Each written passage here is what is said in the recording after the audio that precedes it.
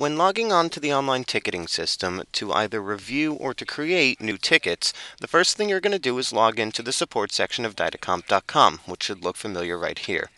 Then you're going to click on the Help Desk login button. Once you click that link, it's going to come up with a new login screen where you're either going to enter your license number and your zip code, or if you have been assigned a specific username and password for the online ticketing system, you'll enter that here.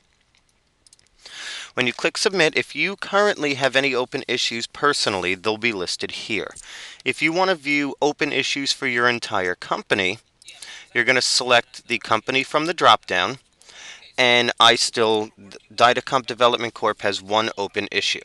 This was a test issue that I had created, so there's no information in it, but you'll see once you open this ticket here, you will see the issue number, if it has a category, the status of the ticket, the substatus, the group that your ticket is assigned to, the technician that's currently working on your ticket, the priority your ticket has, your company name and your customer, the summary of your ticket, current update. If the technician is currently working on the issue, you'll be able to see what's currently going on, whether it be with our QA team or development team, if the technician is waiting for a backup to be sent.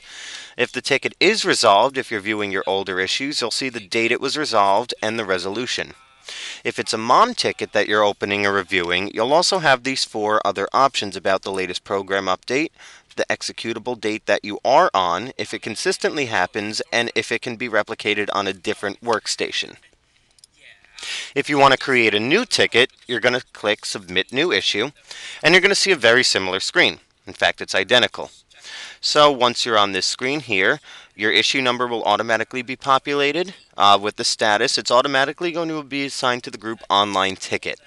It's automatically going to be given an error priority, which is a higher priority, so that it'll get resolved quickly. Your company and customer again, and then you would type in the summary of the issue that you're experiencing. After that, again, if this is a mom issue, you would answer these questions below, and you would click Save.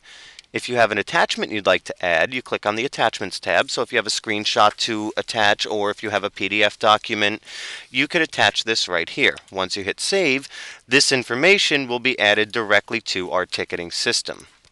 So if I actually go through and type Summary here, and I answer these questions,